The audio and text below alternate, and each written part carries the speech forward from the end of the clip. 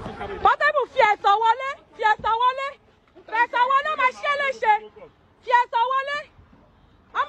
Hello guys, right here for this video guys, we see how we say our own Portable, our own Zazu Z was actually caught and actually arrested by the Nigerian police force. During the process, so we say Portable planned to escape, planned to run away from police, where we say they actually come in house to actually arrest them. Over 14 million naira debt, as we actually thought for our previous video guys. Really very funny because we believe say Portable get this money to pay, but we wonder why no one agreed pay the money. But guys, you can't hear some funny things. Say Portable they inside the motor, inside boots actually talk and say God help me, God save me, God heal me, as they actually throw them inside boots guys. But right here I want to play a full video for you guys, make you watch everything Portable they talk, will make you laugh with it no good. But as we play a full video for you guys, please do it to share your own thoughts concerning this matter. You also do it to subscribe and also do it to like the video guys. Thank you guys for watching, enjoy the rest of the guys, we love you guys. Portable fi ẹ̀sọ̀ wọlé, fi ẹ̀sọ̀ wọlé.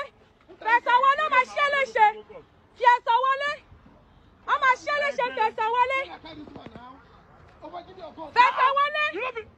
Fẹ̀sọ̀ wọlé. A máa ṣe léṣe fẹ̀sọ̀ wọlé. Ẹ bẹ̀rẹ̀ rẹ̀ sínú ilé. Ó lọ ṣì. Ó yá. Lórí burúkú wèrè. Portable fi ẹ̀sọ̀ wọlé, fi ẹ̀sọ̀ wọlé. Fẹ̀sọ̀ wọlé máa ṣe léṣe. Fi ẹ̀sọ̀ wọlé. A máa ṣe léṣe fẹ̀sọ̀ wọlé. Ó lọ ṣì. Mo sọ fún ẹ, mo sọ fún ẹ, mo sọ fún ẹ, mo sọ fún ẹ, wọ́n bí ẹrẹ nínú ẹ̀, mo sọ fún ẹ, mo sọ fún ẹ, mo sọ fún ẹ, mo sọ fún ẹ, mo sọ fún ẹ, gbogbo tírẹ́tì tó tírẹ́tì mi wà sọ. Hey!